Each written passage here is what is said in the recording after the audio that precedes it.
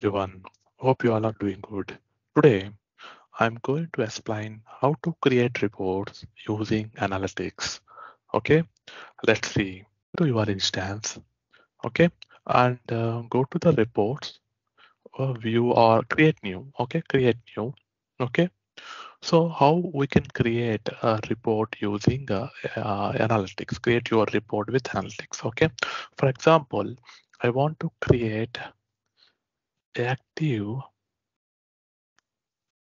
active incidents by priority.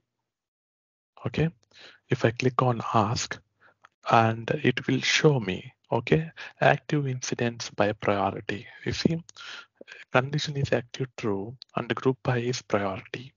Okay, it shows me active incidents by priority. Okay, the same way, this got changes and continue.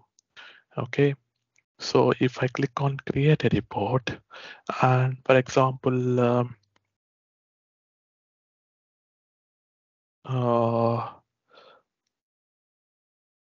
active problems. Okay, active problems by state. Ask. You can see active problem by state. You got it. So it simplifies your results. I mean, for example, if you want to create, you have something in your mind to create some report. Okay, you just say in in the ask what you want to create. Okay, um, create a pie. Okay, create a pie report on incidents by active. Okay, just so sometimes it will not understand your query properly. Okay, and it results like does not understand your query. Okay, and try incident. Okay,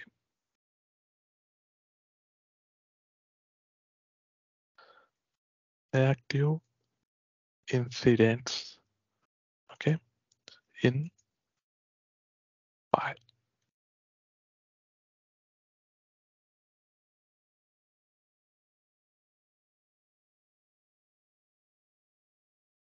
Okay, sometimes it will not understand the reports. Okay,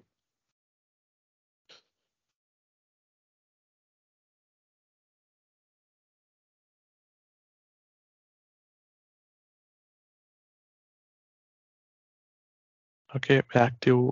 For example, active incidents by um, resolution code. So it will give you by resolution code. Okay, the codes are not empty. Okay, so you can see the resolution code is empty on the count. Okay, so like that. Okay, you can create any reports or anything using analytic questions. Analytic create your report with analytic questions and a. So if you configure more questions, if you want to how I can improve my results, you can check. Okay. You can check type of visualization. For example, a bar chart as a list. Okay, example, list of problems open today. Okay, for example, you can copy this one and you can use this one. Okay, and see, you got the list of open problems today, or today there is no open problems created today. So like that, you can create reports. Okay, simple reports or complex reports using the uh, analytics question and answers. Okay, that's it. Yeah, thank you.